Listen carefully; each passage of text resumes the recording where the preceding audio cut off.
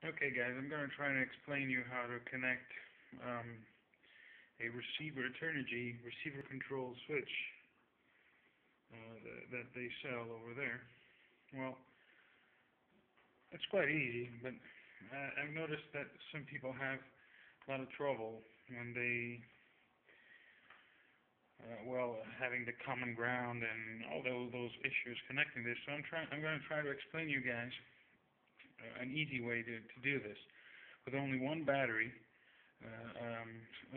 feeding both the receiver and the little switch.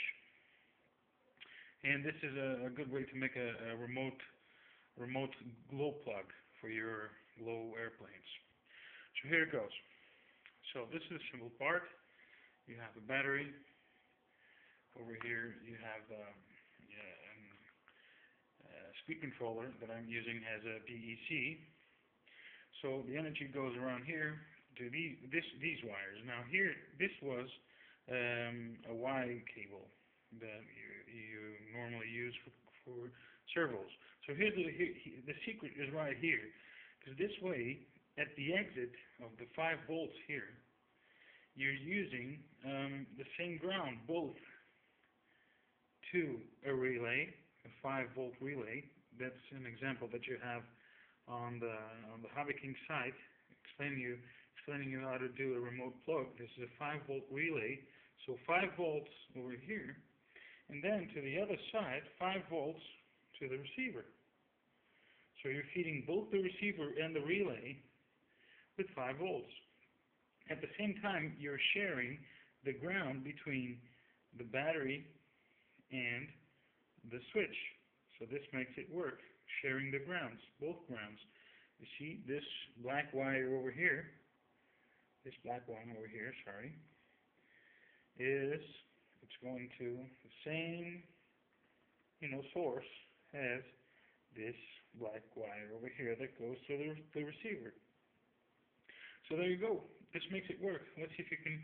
So here's the radio. This is a conversion that I did to 2.4. So here you go. Let's see if you can hear the relay work.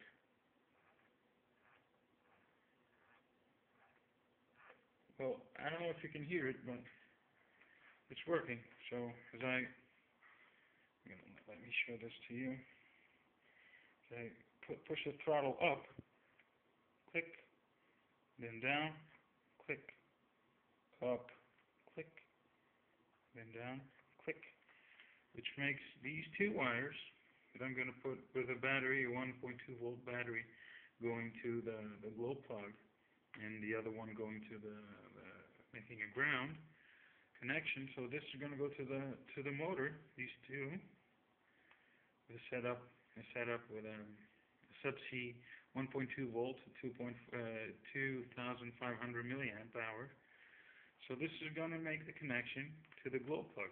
And as you push the throttle down, the glow plug will light. As you push it up, it just goes down.